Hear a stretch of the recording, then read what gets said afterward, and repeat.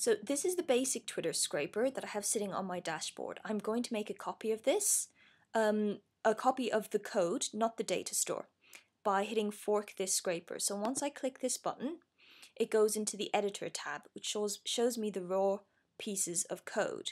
And now I am going to make changes to it because the save scraper button is grayed out. I'm going to actually put in what I want scraped from Twitter.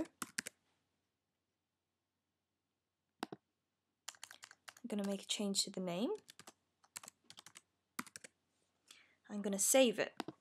And now it is on my dashboard. And so I'm going to run it. And in the console, I've told it to print out all the tweets. So you should see the tweets that are being scraped printed out. Yeah, here they come. And also in the data tab, this is what's being saved into the data store. So I get the tweets, I get the unique ID for each tweet, and I also get the name of the person who has been tweeting it. Now, because this is being scraped from Twitter, I'll set it to run each day, and so the tweets per day is then added on top of the data store. That way, if it's no longer on Twitter, it will always be in your data store once you've started it running from that particular point in time. So I go to the console,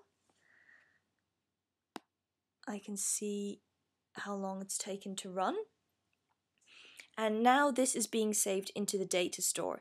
If I hadn't hit save this scraper with my name on there and made any changes to it and set it running, it would not have been saved. So you need to make sure that you set up an account and that you're logged in. So I'm going to stop it, and I'm going to show you how to retrieve the data. Okay, so we've got 200 tweets.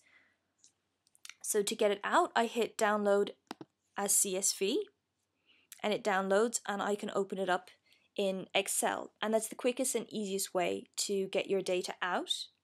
And as well as that, I can schedule the scraper. So edit schedule, and I can schedule it to run every 2 days, every 3 days, once a week, every 2 months.